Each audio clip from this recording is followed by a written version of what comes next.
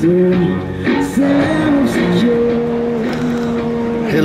to our beloved worldwide viewership. It's James Kalm, half-assed reporter, the guy on the bike. And we just hustled in from Brooklyn here to Chelsea because we wanted to come by the Timothy Taylor Gallery and catch a pre-closing glimpse of Frank Auerbach landscapes and portraits. Okay, thank you.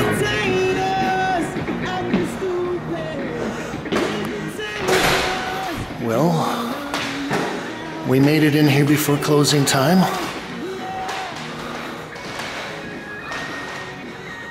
I'll do a little sweep of the installation.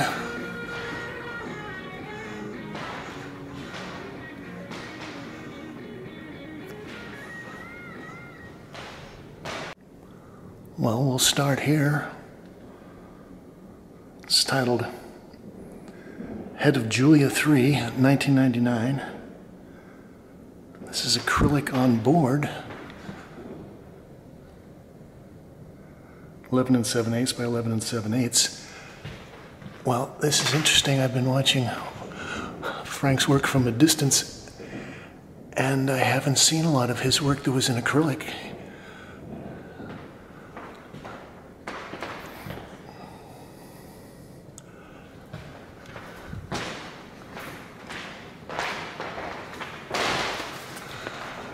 Well, it says in the press release that this is his first show in New York since 2006.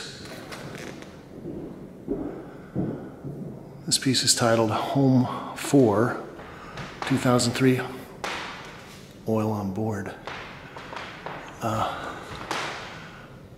As I said, I've been looking at the work of Frank Auerbach for at least 30 years, and as it says, he hasn't shown in New York for about 12 years. So it's always nice to get a chance to see a master, especially from the, I guess what you would call the London School.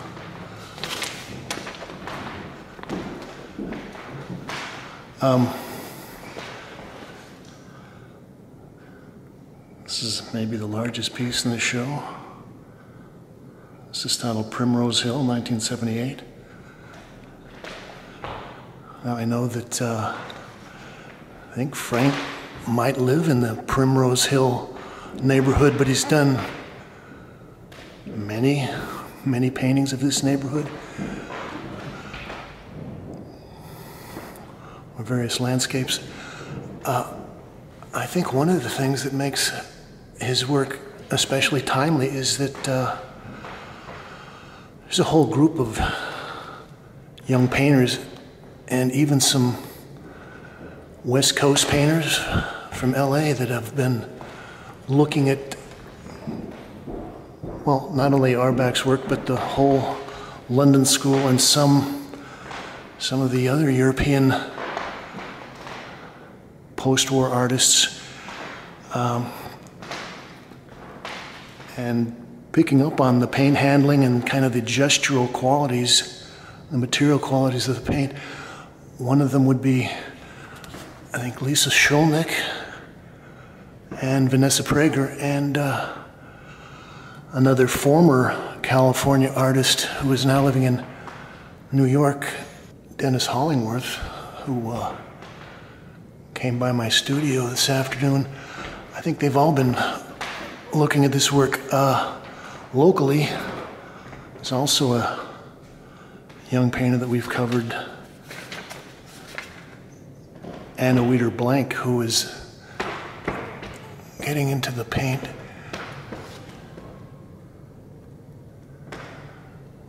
This is titled The House, 2015, Oil on Board.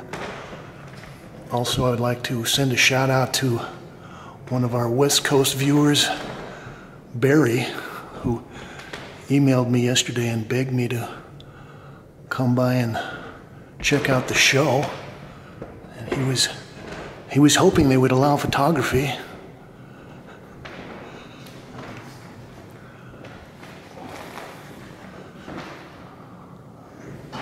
Oh, this is a wonderful piece.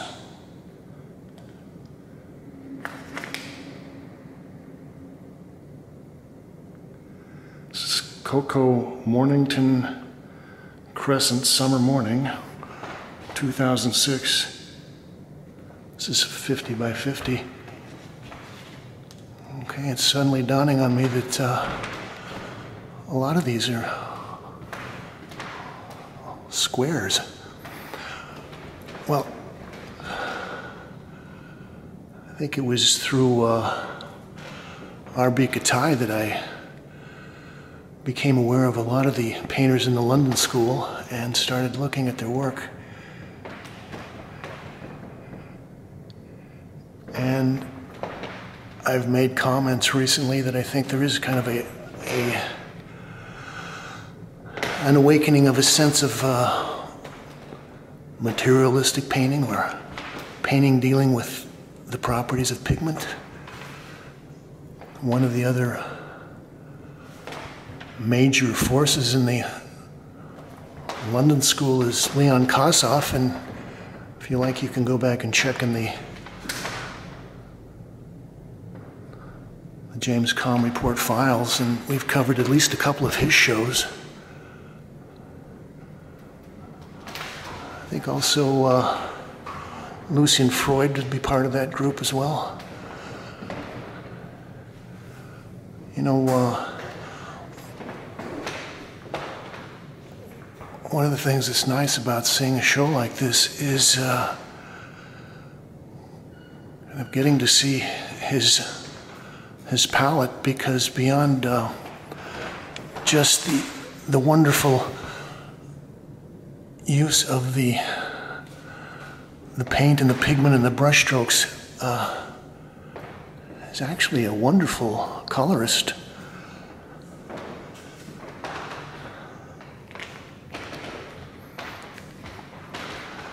Okay, now this side of the gallery is the portraits.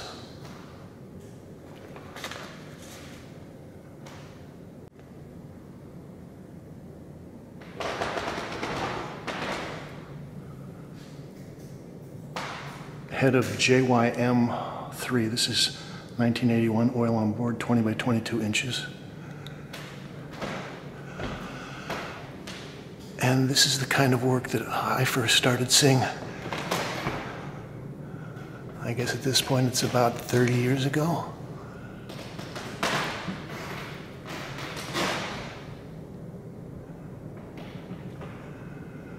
Well, I can see in a lot of the more recent work that Frank is scraping away a lot more than he's leaving on. This is nice because you really get a chance to see the way that this is built up, and it would be interesting to know how long he actually works on some of these. I think he might go back and work over these over a period of years, maybe. JYM Seated in the Studio 3, 1988. Oil on canvas 29 3/4 by 16.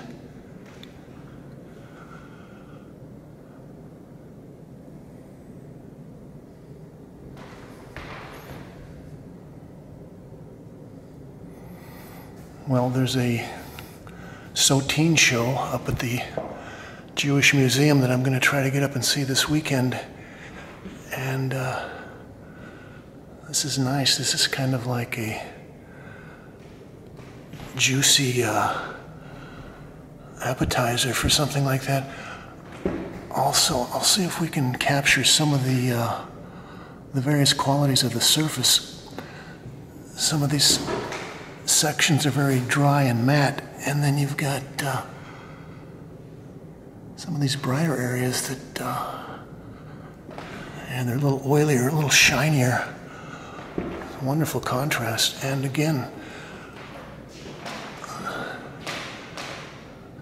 it's a nice palette.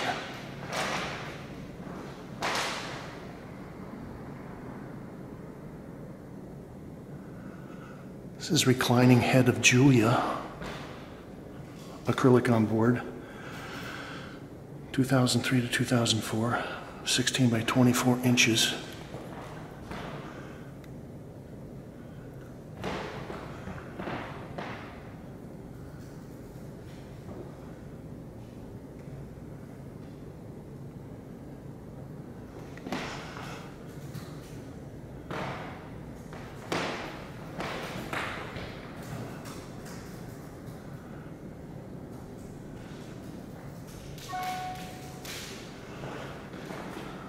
Okay. I guess that would be the face over here.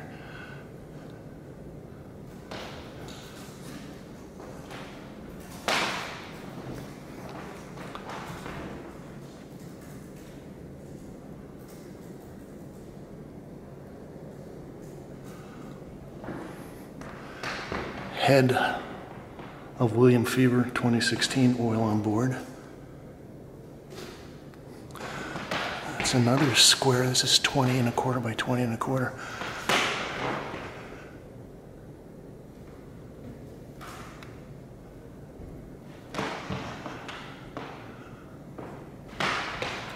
Well, I love to look at pieces like this, and as I said, I pay attention to the edges because at that point you can sort of see the history of a painting, and as I said, you can kind of tell that he's worked on these for a while, scraped them down, reworked them, made some erasures, gone back in, rinsed things off with solvents.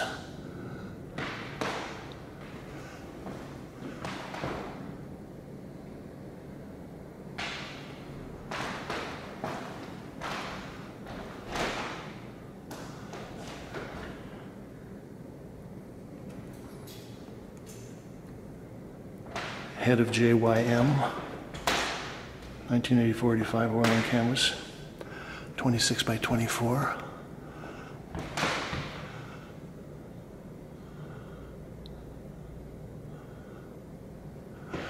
Yeah, I think it's very important for Frank to get his strokes just right, and that might be why he reworks these. He might not be quite satisfied with the exact kind of slashing that he needs to represent a form, and yeah, it's great to see an almost like a calligraphy type of gesture with the strokes, and yeah, defining his forms with just, you know, the perfect twist of the knife or the brush stroke.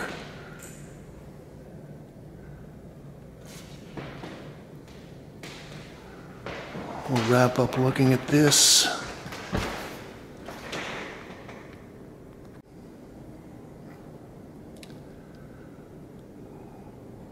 Reclining head of Julia, 2006, acrylic, and another square 18 by 18.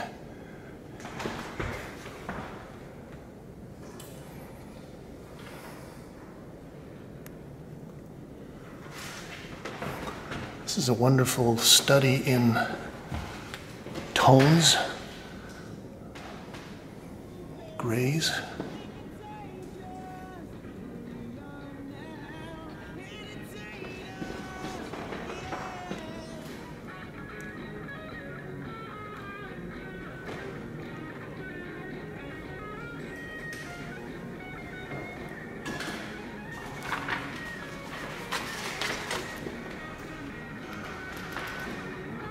James Kalm reporting on Frank Auerbach, landscapes and portraits, here at the Timothy Taylor Gallery. Can you tell me what the address is here? Yeah, it's 515 West 19th Street. 515 West 19th Street in Chelsea.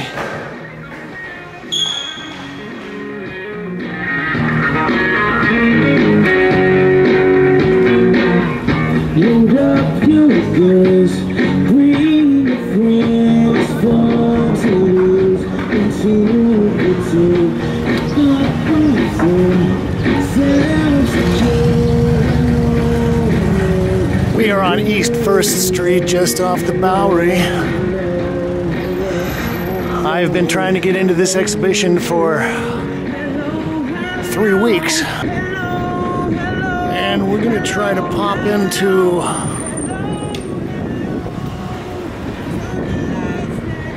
the Howl space. catch a show dealing with the young Jean-Michel Basquiat and the people he influenced on the downtown scene here in New York about 30 years ago.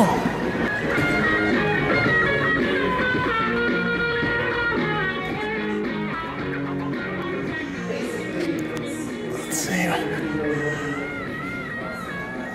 Zeitgeist, the art scene of teenage Basquiat.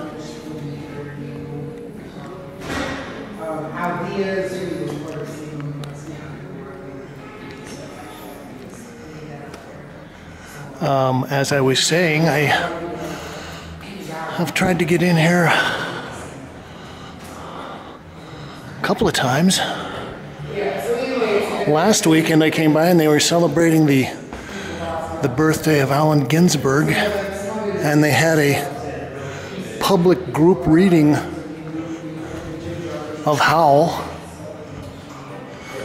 I saw the best minds of my generation destroyed, running, hysterical, mad, starving down the Negro streets at dawn in search of an angry fix.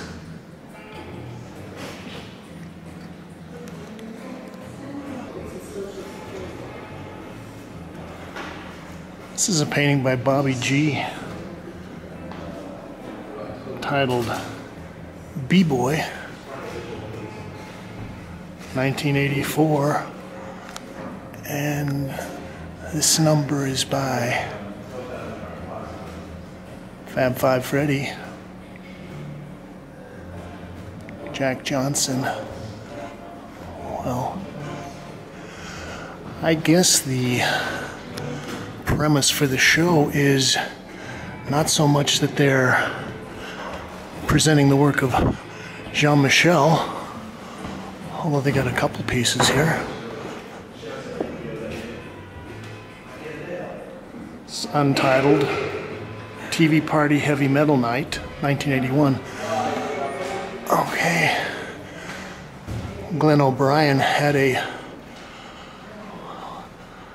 was a public TV or alternative TV program that he ran for 4 or 5 years during the heyday of the downtown scene, which probably was something like 1978 to 1984. And, well, I think Glenn passed away maybe 6 months ago.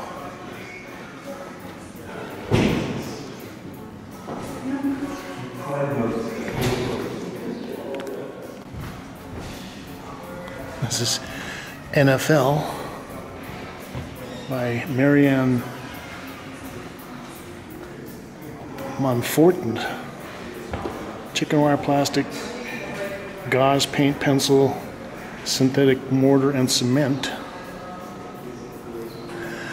Although this is kind of cheap. This is 2017, 2018.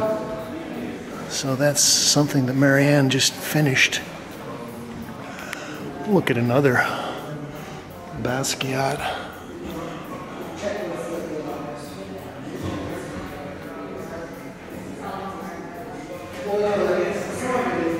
This piece is famous Negro athletes.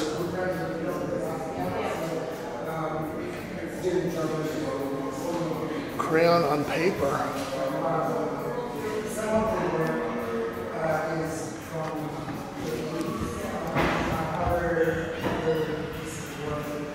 Fixed Jungle Song, Steady Piano.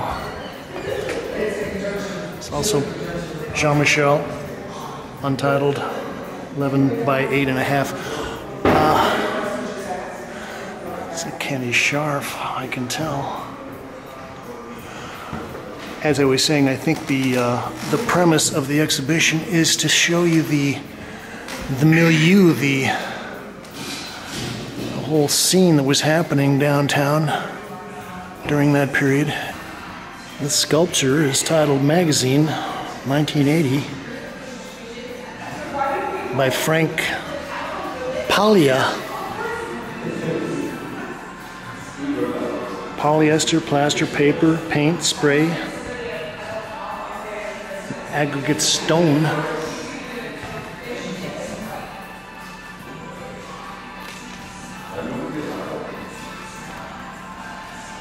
I think Frank actually had a little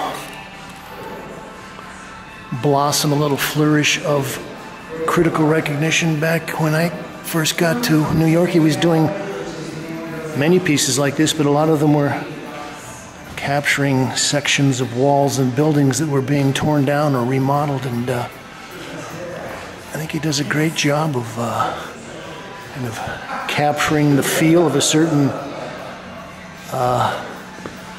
decrepit and crumbling civilization. Jean-Michel was actually kind of a ubiquitous presence. A lot of people think that he didn't really come on the scene until maybe the mid-'80s and then was known mainly as a painter, but that's not true. He was a musician, poet. He was also running around, and I think he and his partner were running around doing a kind of street poetry under the name Samo. And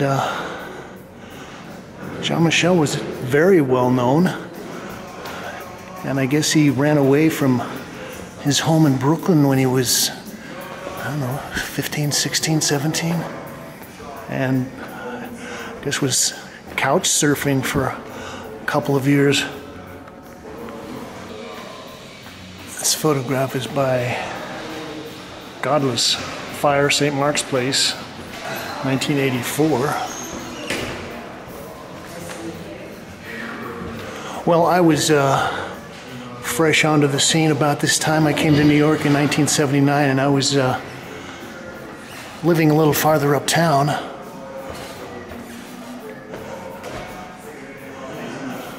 I am man, I eat, I nap, I pee, I mate. I weep in pain and in time. This is by Al Diaz, who was Jean-Michel's partner, and as I was saying, they both went around and wrote poetry on walls and signed it Samo, which means something like the same old shit.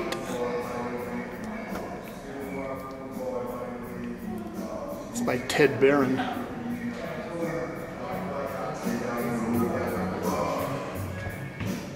Now this is the portrait that's kind of become the logo for the exhibition.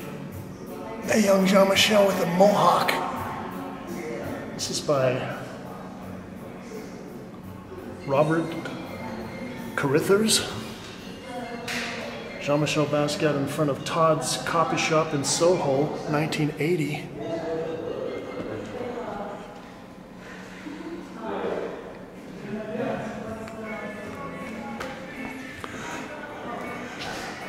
And the door here is by Richard Hamilton, another one of the, I guess you would call them the meteors, the incredibly hot, famous artists from the Lower East Side who kind of had their 2 or 3 years of great success and then pretty much disappeared. I think Richard passed away a couple of years. As a matter of fact, this in certain ways kind of tells you a lot about this show, in that many of these artists have died at this point. Now, I'm not sure, but I believe there was also a film that they were screening down here that documented a lot of Jean-Michel's early period. This is Charlie Ahern. Battle Station, 2018. Charlie's a well-known filmmaker, and he produced Wild Style, one of the first hip-hop graffiti films that was starring people like Patty Astor and Lee Quinones. This is Robin Winters. Money. Just saying, this is the mid-1970s. I kind of like this. It's got a patina of age on the red velvet. This piece is, each panel is 36 by 24 inches.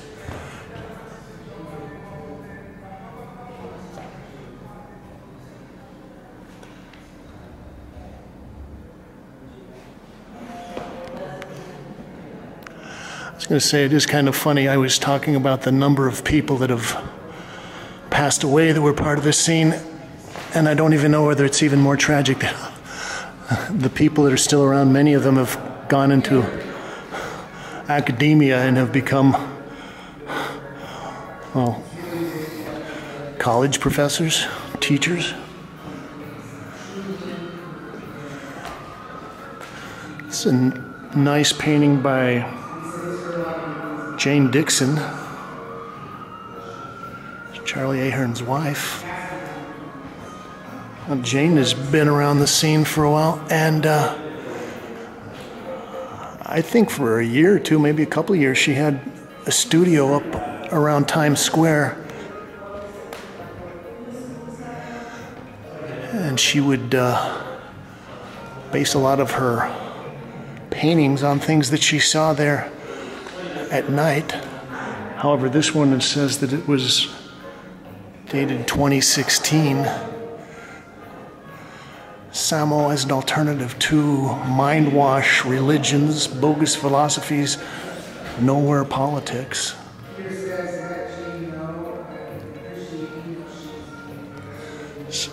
Another piece by Al Diaz.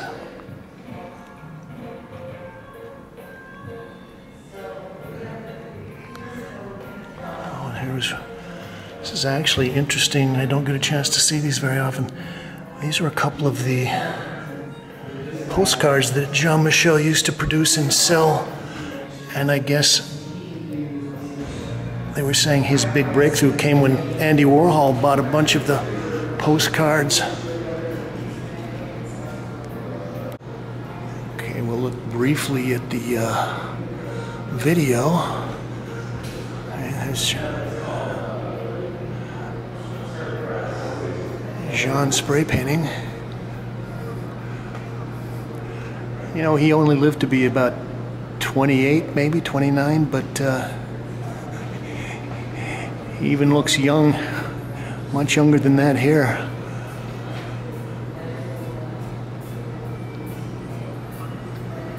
This is by Barbara S., titled No Title, Woman with Knife, 1985.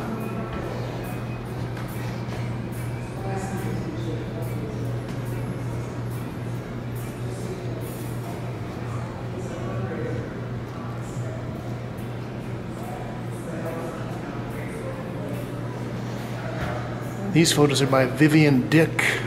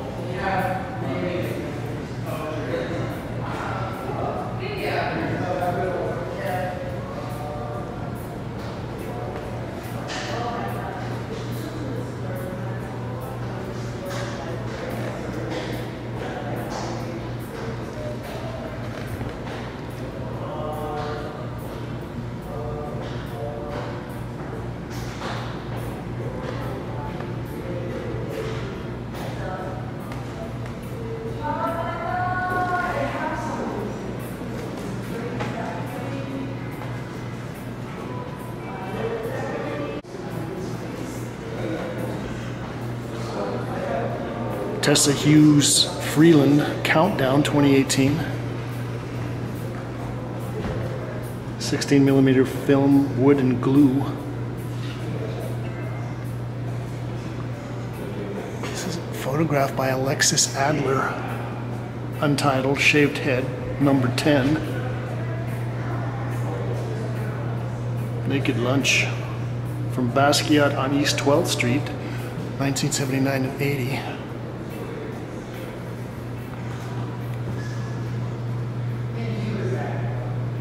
Justin Lada, monster with a whiskey glass bonnet. Okay. It's gum bicarbonate on red cedar wood. As I said, I think Jean-Michel was a kind of a mascot for this whole scene. This is by Nan Golden. You Are Not, 1981 original poster.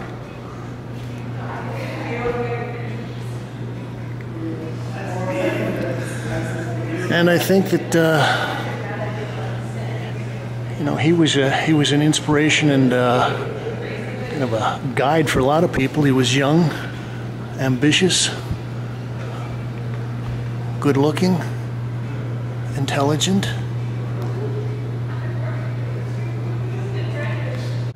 This is anonymous. Philip Bordaz. James Naris. Becky Holland.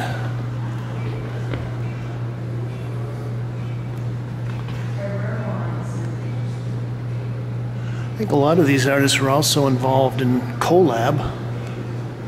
This is a downtown cooperative. This is also by Becky.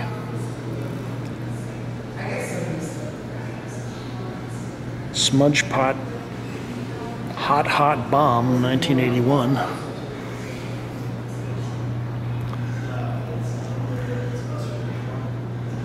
This is a piece by Christy Rupp titled Rubble Rats. And Christy actually made a career out of depicting rats and doing on-site installations with rats and rat posters and rat bumper stickers and all kinds of references to rats.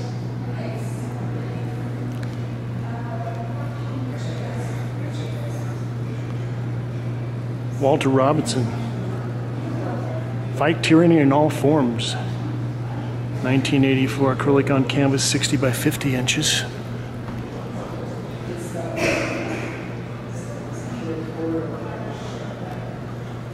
Walter was quite engaged in this scene. I think he and a couple of other people had a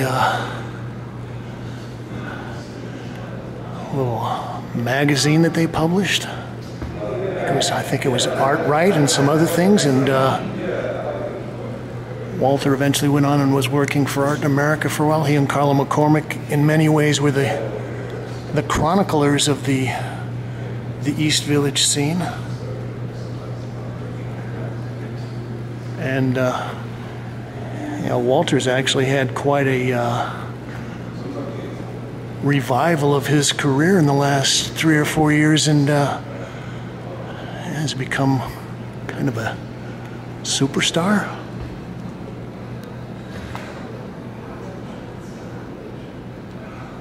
Luke Sante, title page from Stranded number 4. And we've got some little pieces by Jim Jarmusch, the director.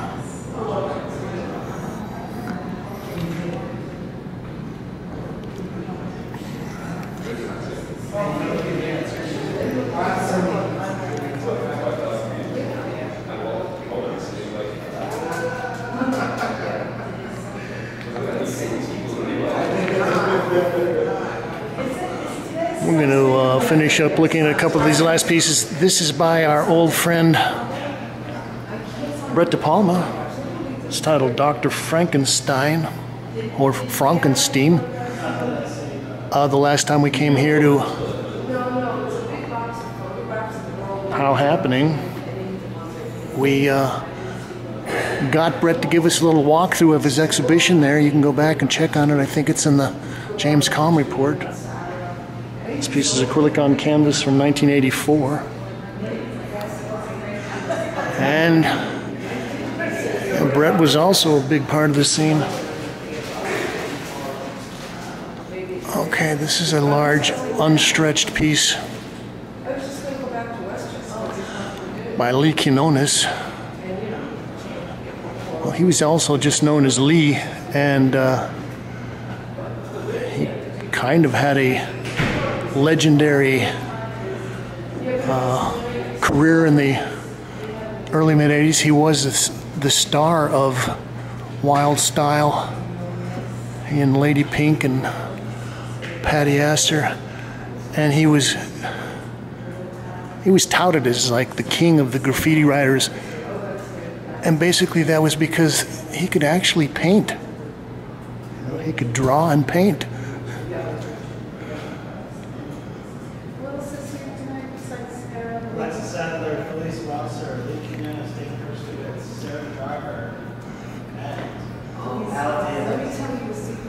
Bobby G, ABC No Rio poster. I spoke with Bobby G the night before last about the show.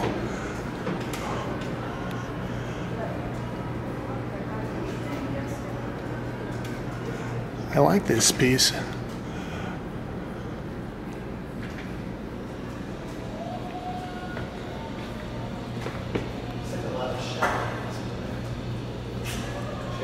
Colleen Fitzgibbon and Robin Winters. Gun Money Plate, 1980. And we've got a poster from PS1 announcing New York New Wave. It was curated by Diego Cortez, and that was maybe one of the first times that I saw Jean-Michel's work.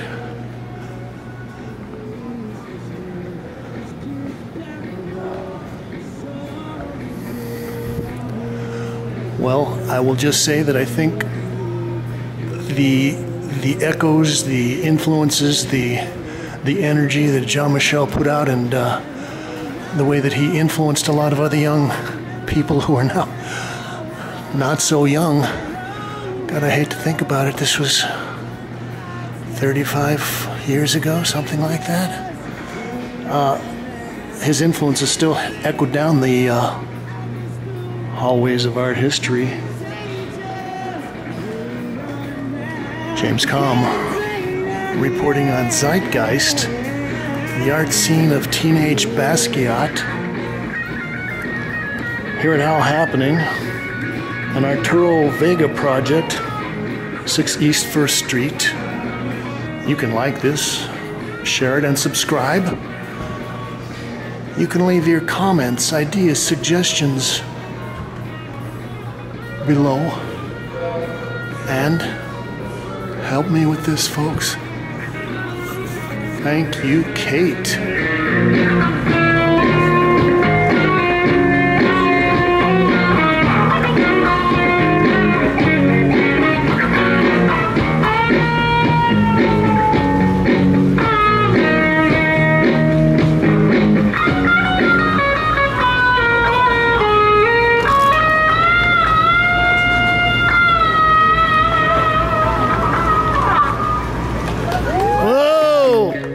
Thank you. Thank you.